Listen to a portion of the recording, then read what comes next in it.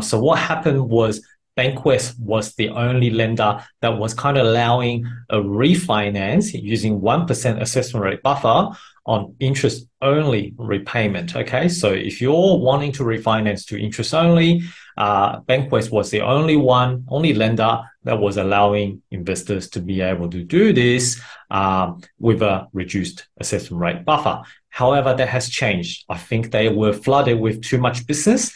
So as a consequence, they have stopped doing this last month. But in contrast, CBA, the big brother, has now come into play in this space. So CBA is now offering refinance to interest only using 1% assessment rate buffer in this scenario.